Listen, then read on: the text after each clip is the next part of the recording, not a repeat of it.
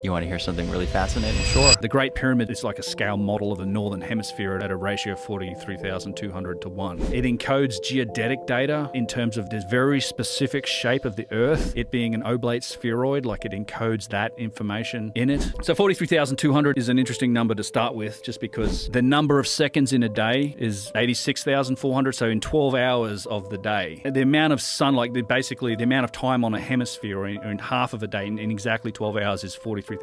It's 432 is one of those numbers that shows up again and again and again and again. So the Great Pyramid at a ratio of 43,200 to 1 is essentially a scale model of the Northern Hemisphere. If you take the height of the Great Pyramid, and this includes the socle that it sits on, but you take that height, you multiply it by 43,200, you get the polar radius of the Earth. So from the center of the Earth to the North Pole. And even more impressive is when you take the perimeter length of the Great Pyramid and you multiply that by 43,200, you get the equatorial circumference of the Earth.